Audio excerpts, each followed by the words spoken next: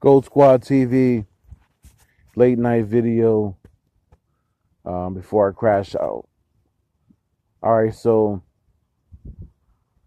it's the writing on the wall for Tristan Thompson. The Celtics have 5 big men right now on a contract. We have Al Horford, Moses Brown, Timelord, Tako Fall, and Tristan Thompson. There's no way in hell we have 5 centers on the squad by the end of the year. At the beginning of next year. Beginning of the next season, one of those guys or 2 of those guys are going to have to go in order to create a roster spot or 2 for somebody a little more impactful. So let me ask you guys a question. Is Tristan Thompson's days as a Boston Celtics center numbered? Is Tako Fall's days as a Celtics center numbered?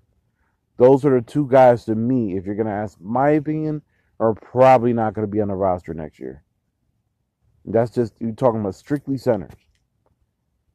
Moses Brown averaged a double-double towards the end of the year last year, OKC, and Horford's really mentoring him.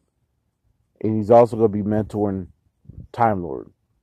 So those 2 guys are a lot. Those 3 guys right there are locked. It's Horford, Timelord, and Moses. Those guys aren't going anywhere. So what's left? You got Tristan and you got Tako. Now, let me get to Tako. Tako is a very lovable figure in the Boston area. It's a very lovable figure across the NBA. And I'm sure he'll find somewhere because of his size and being such a big athlete. I'm sure he'll find a place in the NBA that'll be more suitable for what he's doing, for what he could do.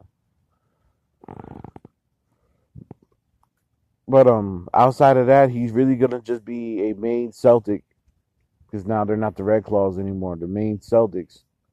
It'll probably just be a main Celtic, or he'll just be on 2-way contracts for the rest of his career, or just not be in the Celtics roster next year. You need to cut at some point. I'm thinking Udoka is not gonna want to keep dead weight on the roster. He seems like a very smart guy. And Brad's going to go wherever he wants to do. So, yeah, I would say Tako might be G League at best next year, or not even on the main roster. Just a guy that you call up every now and then. So, okay, so I'll take back. I think Tako will be on a roster, but he won't be on the main roster. I think he'll be a G League guy for a lot of his career.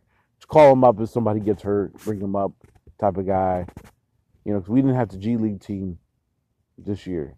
They took a year off because of the whole COVID. So, that said, it gives Tako some more time to develop. Maybe trade him to another team, get some value back for him, even if it's a small value, maybe a draft pick. Who knows? But Tristan's pretty much the writing's on the wall for Tristan Thompson. Tristan's an 11-year vet now. He's very limited. He can rebound. He's tough. That's it. Takes a lot of space. Traditional center. Just good for layups. Maybe a little baby hook. That's it. Great defender. Great interior defender. He sucks on team defense. But when it comes to interior defense, if you're going to ask him to guard the opposing man's big man, he's very good at guarding the opposing man's big man. As long as he's not a superstar. If he's Embiid, he's going to get beat up.